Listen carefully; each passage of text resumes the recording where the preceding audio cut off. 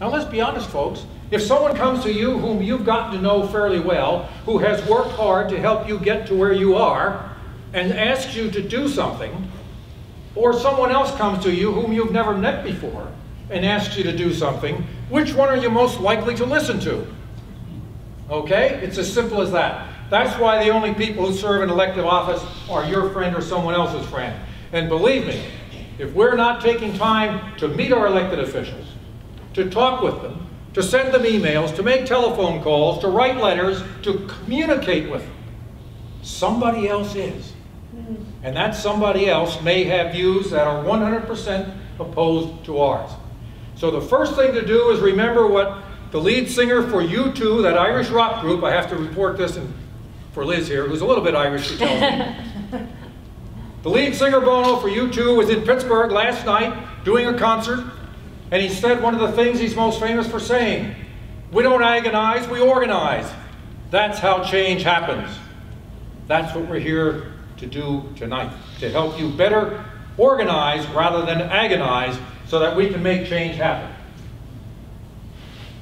That was a good start. I didn't try this before, and I'm not all that technologically proficient. Okay, get to know your legislators and their staff. Many people for the first time are hesitant to call a legislator, call the office, go to the office, because it's a little intimidating. For some of you who may have heard some testimony today from Washington, the former FBI director frankly admitted he was a bit intimidated to walk into the president's office and talk with him. Well, every one of us for the first time who walked into a legislative office may have felt a little bit intimidated, especially if you go to the Harrisburg offices, where history has preserved the pomp and circumstance of another era. You should not feel intimidated. First of all, legislators, elected officials want to hear from you.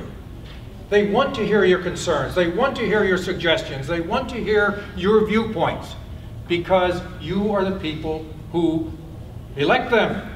You are the people who employ them. You are their bosses. So there's no need to feel intimidated. There's a mutual respect. And so long as we show that mutual respect, we'll be welcome in the offices. Establish that positive relationship. Establish it with the staff as well. It is the staff who will have the ear of that legislator, that councilman, that mayor, that governor, long after you leave the office. So when you walk in and you meet with a staff person, consider that meeting with the elected official, because that staff person will be there long after you go. They're called weebies. We be here before you got there, we be here after you leave. Okay? Treat them with respect. They will help to carry your message. And if you can establish that relationship with them to support our issues, you will have an inside connection, if you will, that has the ear of the elected official. If possible, try to visit your elected officials in their district offices, because in Harrisburg it is very hectic from the moment they arrive until the moment they go back to the district. The same is true in Washington. To actually get to see the elected official in Harrisburg or in Washington is extremely difficult.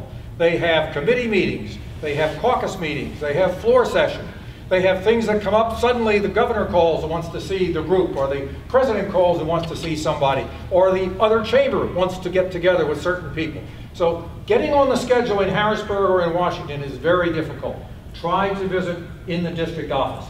It's a whole lot easier to get that appointment, and you can always catch up with them at other public meetings, such as this tonight. So attend public meetings as well.